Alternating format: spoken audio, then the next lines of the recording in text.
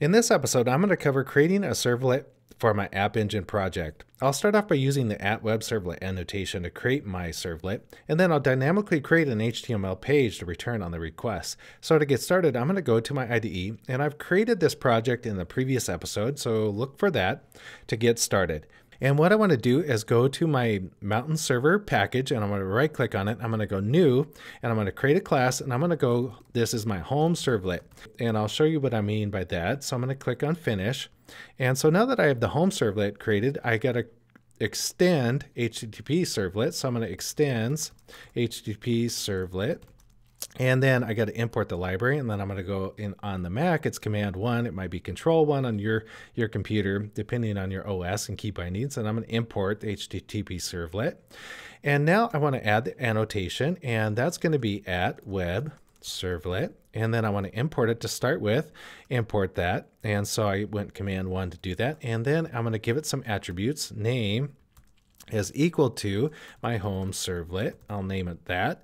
And then I'm going to give it URL patterns. In this case, I'm going to say URL patterns are equal to, it could be more than one URL pattern. If you're going to give it one pattern, you can say value equals.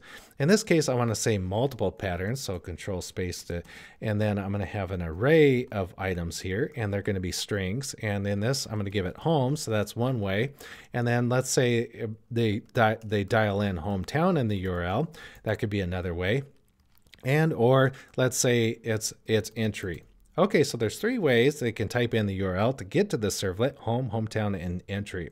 And if you want to do just one value instead of URL patterns, you could go value is equal to home.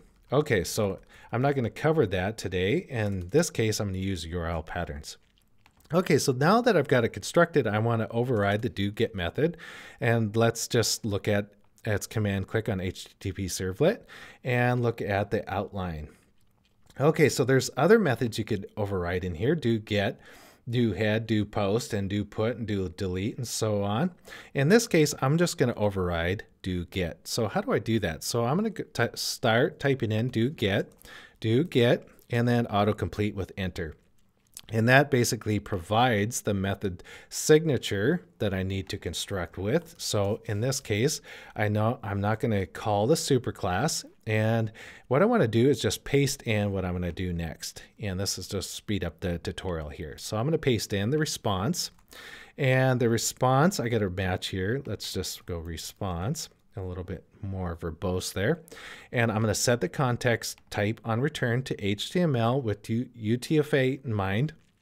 And then I'm going to go get writer, and I'm going to print to that writer basic HTML page. This is super basic, just to show that I could dynamically construct. I'm not doing any if logic here that's really dynamic, but I'm just going to construct a page, and I could construct this different depending on the request and response values, and or maybe database values depending on the session.